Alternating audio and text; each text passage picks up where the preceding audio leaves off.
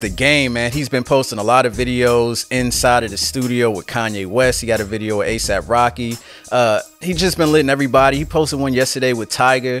He's been letting everybody hear this album, and he's talking about this is the greatest album, damn near of all time, if what I'm reading into it is correct.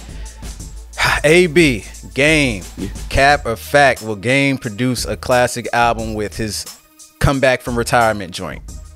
Hey, man, I'm drinking the Kool-Aid with this. This is a fact.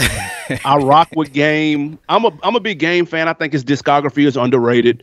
I had his last album, Born to Rap, album of the year for 2019, and I really enjoyed 1992 right before that. So I'm a fan. And with Hit Boy right now, call him Butter because he's on a roll. What can't he do right now? He brought Nas back to life. Not to say he was dead, but I'm saying Nas was creeping into mogul status too from the retire to Miami. For sure.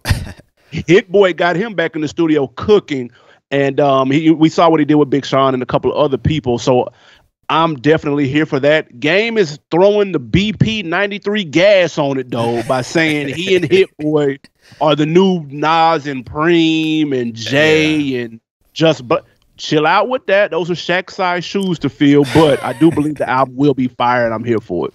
Yeah, I gotta agree with you, man. 100%. I feel like Game's discography is underrated. First album was a classic. Second album was close. I love Jesus Pieces. I love 1992.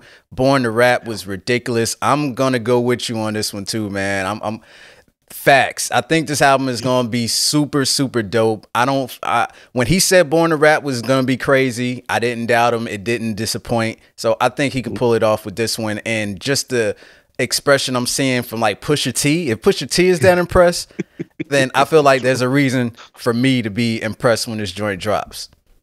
I'm not gonna lie though, the hype from the Kanye record has died down pretty quickly though. Oh yeah. Even though the song was dope though, I did like the record, but it came and went quick though. You got to capitalize on that quick, man. But you know, I think it dissipated because Kanye is Kanye and he's doing other shit real quick. It's like he don't even care that he did the record anymore. That's a good point.